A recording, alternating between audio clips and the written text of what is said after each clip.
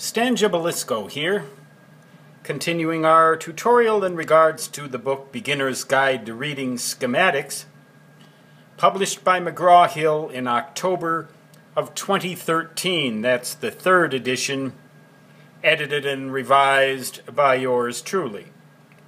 In the previous video, I talked about wires that cross. I also gave you my website at the end.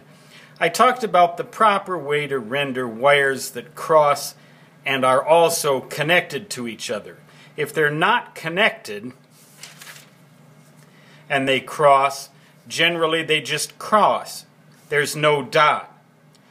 You can also, if they're not connected, use that little jog to indicate that they're not connected. One of them literally jumps over the other one, it kind of looks like. Or does it dip under? Depends on your perspective, I guess. But anyway, rarely will you see that. That is a no-no in schematic diagrams. To indicate wires that cross and are connected, you don't want to do that. You should do either this or this. This is the old-fashioned way. That's the way I've done it in Beginner's Guide to Reading Schematics. So I just wanted to clear that up. I don't use this old-fashioned way, even though I think it's probably a little better in the sense that it's less ambiguous. And here's an example. I just found one in this book. Figure 5-6A on page 92, right there. You see two wires that cross and are connected. Whereas over here you see two wires that cross and are not connected.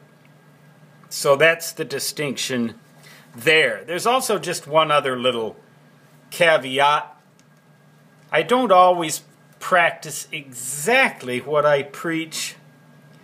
Once in a great while in a schematic diagram, it actually makes more sense to run lines diagonally like this than straight up and down. Now we could run them straight up and down, but it would actually look worse if we forced these lines here to march like soldiers in formation. So once in a great while, and here's another example, page 120, figure 6-4, page 121, figure 6-5.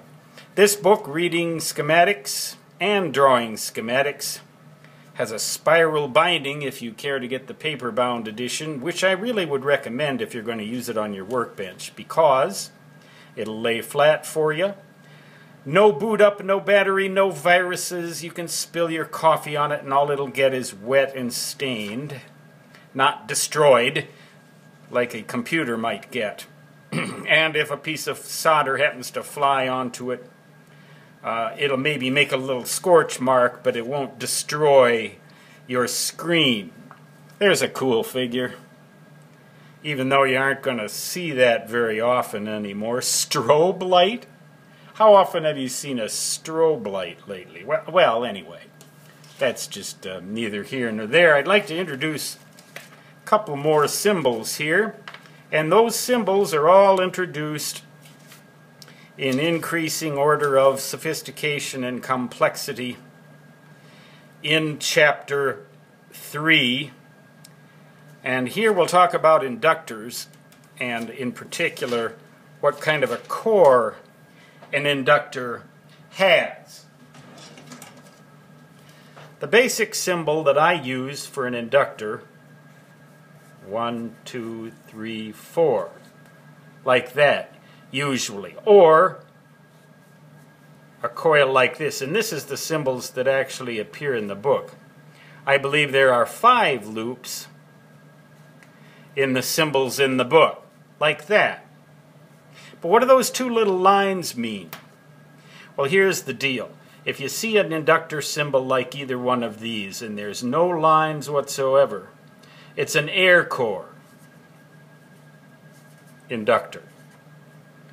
If, on the other hand, you see an inductor symbol with dashed lines, like this, it is a powdered iron core. And if you see an inductor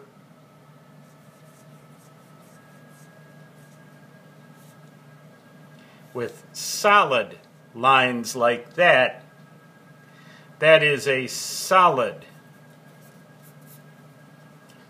iron core or laminated.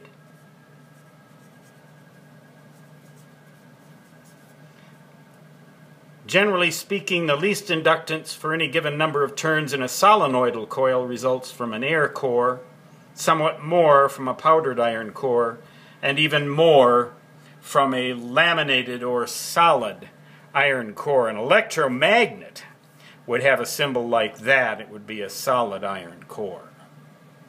So those are the symbols for inductors, and the same sort of thing applies in the case of a transformer. This is a step-down transformer with an air core. There's one with a powdered iron core.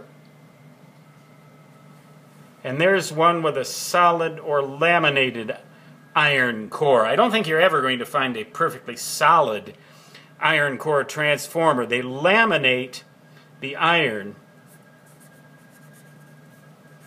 That is to say, they glue a bunch of slabs together.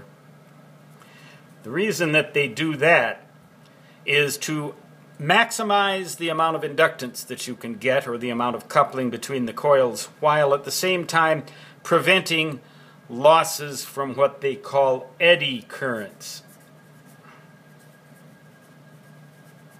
which would otherwise occur in this kind of a core. A solid iron core, you get circulating currents in the core, and it heats the core material up, and that produces loss and reduces the efficiency of the transformer. If you laminate a bunch of slabs together, glue them so that the currents can't actually flow between them, that is to say, the glue does not conduct, then you get lots less eddy currents. It tends to choke off those eddy currents.